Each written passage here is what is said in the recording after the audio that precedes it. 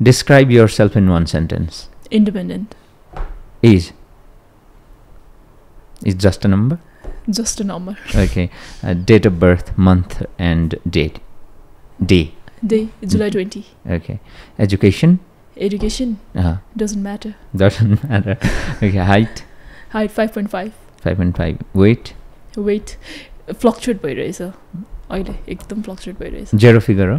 त्यस्तो फिगर भन्ने नि हैन, म एकदम अहिले त्यो स्ट्रेसको कारणले गर्दा एकदम तलमाथि पास वेट. ओके. फिक्स छैन, फिक्स छैन. No worries, no worries. तपाईको एक हप्तामा चेन्ज भइरहेछ कि मेरो, मलाई डर लागिरहेछ. ओके. त्यसैले म अलिकति अनि ठीक छ. निकनेम? घरमा कवि भन्नुहुन्छ. कवि, कबु यस्तै. कबु, यस. हैन. Birth place? काठमाडौँको कुन ठाउँ? काठमाडौँको थापथली हस्पिटल. ए, धेरैको थापथलीमा हुँदो रहेछ. परिवार सदस्य सङ्ख्या अहिले 3. म समेत 3. 3 हैन. अब ज्वाइँ पाउनु भयो भने 4. फेरि त्यतातिर नजाउँ हैन. Okay. Hidden talent? Hidden talent I can सिङ, तर म गाउँदैन रे. बाथरुम सिङ्गर रे. Okay. Relationship status? Single. Single. कति भयो सिंगल भएको? पहिलादेखि सिंगल, जन्मेकै सिंगल. बिहे गरेपछि म सिंगल भन्ने हो र. त्यो त कतिपय फटा केटाहरूले मात्रै भन्छ भने सुनेको थिएँ. कस्तो फटा भन्नाले? फटा केटाहरूले अब घरमा श्रीमती हुँदा भने म सिंगल हो, बुढी छैन भन्छ अरे नि त. ए, बुढी छैन अर्को कुरा हो, सिंगल अर्को कुरा हो क्या. ए, ओके, नाइस. म आफैमा परिपक्व र पूर्ण छु. नेटवर्थ? नेटवर्थ काउन्टै गरेको छैन हौ. काउन्ट गरेको छैन. Celeb cross? Celeb cross Anup Vikram शाही. अनुप विक्रम शाही. के मनपर्ने? फेसियल स्ट्रक्चर कि ज्यान? पर्सनालिटी. पर्सनालिटी है. भोइस पनि एकदम बबाल छ. Overall personality, the way Hee carry himself is खतरा है. काम गरेछ? काम गर्न जुरेको थियो, तर केही कारणहरूले चाहिँ Xuren. Okay. Sports personality favourite? Sport personality, oh my God, नेपालमा पारस खड्का. पारस खड्का. इन्टरनेसनल? इन्टरनेसनल स्पोर्टमा म फलो त गर्दिनँ, तर अब वर्ल्ड कपको अहिले अलि धेरै यो त्यो हुन्छ नि त. Cristiano Ronaldo. Cristiano Ronaldo. Tongue sleep भयो. ल, आज पहिलोपटक म अलिक गाली नखाने भयो. मेरो सबै पडकास्टमा गेस्टहरू मेस्सीको फ्यान, म पनि मेस्सीको फ्यान, अनि त्यो भएर सबै मेस्सी फ्यानलाई मात्र बोलाउँछ यो मान्छेले. होइन, मलाई मेस्सी यस्तो हो, मेस्सी त नेक्स्ट लेभल मनपर्ने, ऊ त गोटै हो होइन. अनि यस्तो हो क्या, मेस्सी चाहिँ ऊ गोट हो नि त, गड अफ अल टाइम. अनि उसको सबै कुराहरू, जस्तै उसले आफ्नो वाइफलाई ट्रिट गर्ने, अरू केटीलाई हात नलाउने, त्यो सबै होइन. तर मलाई क्रिस्टियानो चाहिँ किन मैले चुज गरेँ भन्दाखेरि ऊबाट धेरै प्लेयरहरू इन्सपायर भएको छ क्या, फलो भएको छ क्या. जस्तै मेम्बापेहरू भयो होइन, अझै छ कतिजना. उसले चाहिँ मान्छेको लाइफमा इम्प्याक्ट पारेछ क्या. द्याट्स त्यो कुरा चाहिँ मलाई एक्स्ट्रा लाग्यो क्या. That's what you are choosing, Cristiano Ronaldo. That's why. हुन त मेसीको म वर्ल्ड कप जित्दाखेरि म खतरा, म रोको, म उफ्रेको नि मै हो, मलाई मनपर्छ. एज अ फुटबल प्लेयर चाहिँ मलाई मेसी मनपर्ने होइन. तर एज अ त्यो कुरामा चाहिँ के, जस्तै आफ्नो लाइफ चाहिँ, आफ्नो लाइफबाट चाहिँ के कोही मान्छे इन्सपायर गर्न सक्यो भने चाहिँ त्यो चाहिँ ठुलो अचिभमेन्ट हो जस्तो लाग्छ मलाई. हुन त मेसीबाट पनि धेरै इन्सपायर भएको छ गाइज है, मलाई गाली नगर्नुहोस्, एकदम धेरै हुनुपर्छ. तर जुन त्यो क्रिस्टियानो रोनाल्डोले गरेको छ, उसको सबै कुराहरू छ होइन, ओभरअल आई थिङ्क त्यो चाहिँ अलि धेरै देखिया छ सोसियल मिडियामा, र हामीसम्म पुगेको छ जस्तो लाग्छ मलाई. हुन त दुइटै बराबर हो गाइज, म गाली खान चाहन्न, मलाई खतरा लाग्छ. Okay. Favourite singer? Favourite singer कुन चाहिँ नेपालको? त्यस्तो भन्नु मिल्दैन, सबजनासँग काम गर्नुपर्छ. ओके. भन्नु मिल्दैन? सबै राम्रो लाग्छ मलाई. नभन्ने? नेपालको कोही नभन्ने? नभन्नु पनि पाउँछ. तर मलाई सिङ्गर सबैजना राम्रो छ, आफआफमा परिपक्व छ. तपाईँको के बेसिसमा मनपर्छ भन्ने कुरा. कोसँग काम गर्न मन छ? कुन सिङ्गरसँग काम गर्न मन छ? काम त प्रायः सबैजनासँग गरिसकेको छु होइन, तर सबैजनाको आफ्नो बेस्ट पोइन्ट हुन्छ क्या त. कसै के मनपर्ने हुन्छ होइन.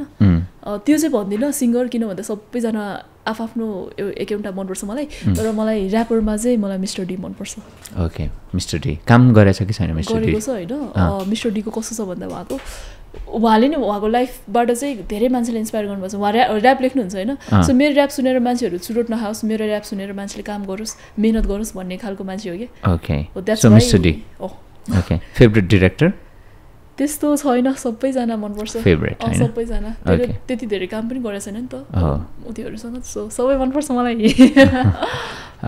एक्टर सबैजनाको एक्टिङ बेसिसमा आफ्नो विशेषताहरू छन् होइन सो के बेसिसमा भन्ने कुरा हो क्या त्यो भन्यो भने चाहिँ हो होइन नत्र अदरवाइज त सबैजना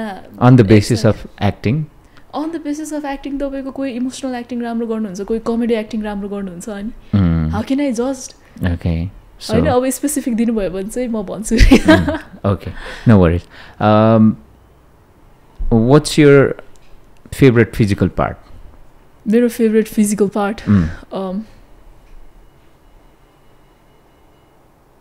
त्यस्तो नि हुन्छ मान्छेको फेभरेट हुन्छ र हुन्छ नि मलाई मेरो आँखा मनपर्छ मलाई मेरो ल भन्नुहोस् जनता जान चाहन्छ आज किन आँखा मनपर्छ मलाई अनि मात्र म दिन्छु मलाई मेरो पहिले प्रेमिकाहरूले तपाईँको आँखा राम्रो छ भनेको थिए त्यसकारण मलाई मेरो आँखा मनपर्छ त्यो टाइपको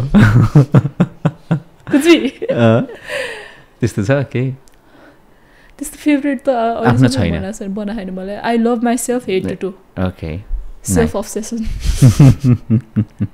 nice describe in one word or one sentence what is life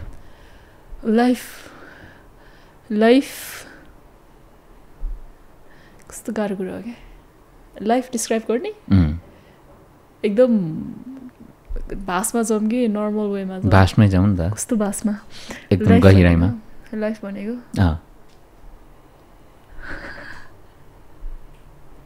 के हो नर्मल हो होइन त्यस्तो केही पनि होइन म गाली खान चाहन्न मेरो लागि लाइफ भनेको चाहिँ एउटा हुन्छ नि तपाईँको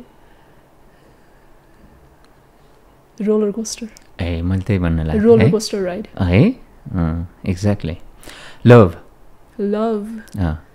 जहिले मैले भन्नु थियो सेल्फलेसनेस एन्ड चोइस निस्वार्थ अनि एउटा चोइस राम्रो छनौट राम्रो भन्दा नि छनौट हो छनौट कतिजना मान्छे नराम्रोसँग नि बस्न चाहन्छ नि त्यो कुराहरू मन पर्यो राम्रो के राम्रो तपाईँको लागि राम्रो भएको कुरा मेरो लागि नराम्रो हुनसक्छ मेरो लागि नराम्रो भएको कुरा तपाईँको लागि राम्रो भएको हुनसक्छ सो हाउ क्यान यु से कि यही राम्रो यही नराम्रो ओके आफ्नो डेफिनेटली पर्सेप्सनको कुरा भयो यो होइन नजरियाको कुरा विवाह ओहो रेस्पोन्सिबिलिटी दायित्व हो नि म्यारेज भनेको कम ठुलो अब ओके सोच्दै डर लाग्छ त्यस्तो कुराहरू त डराउने मान्छेले गर्दैनन् गर्नु चाहिँ पर्छ विवाह चाहिँ चुज वान साम्राज्ञी स्वस्तिमा के बेसिसमा अब भन्नु न अभिनयको आधारमा चाहिँ स्वस्तिमा खड्का उहाँले धेरै भर्सटाइल कामहरू गर्नुभएको छ ओके दयाहाङ राई सौगात मल्ल दया दाई शिव परियार प्रमोद खरेल के बेसिसमा तपाईँलाई मनपर्ने त्यस्तो मनपर्ने दुवैजना मनपर्छ दुवैजना लेजेन्ड हो है त्यस्तो कम्पेयरै गर्नु मिल्दैन एक आपसमा उहाँहरू भिन्न रूपमा पर्फेक्ट हुनुहुन्छ आई क्यान नट चुज दाइ sorry okay Anju Pant Melina Rai I can not choose you can not choose उहाँको अन्जु पन्त म्यामको उहाँको आफ्नै सो भोकल राम्रो छ मेलिना दिदीको आफ्नै राम्रो छ ओके के बेसिसमा उहाँ दुईजनाले त कम्पेयरै गर्नु मिलेन नि जोदो मिलेन नि ओके सज्जन राज वैद्य सुशान्त केसी ओहो यसमा गाह्रो छ सज्जन राज वैद्य अलिकति लिरिक्स अलि राम्रो लाग्छ ओके पल्सा अनमोल केसी के बेसिसमा ल एक्टिङ पल दाई ओके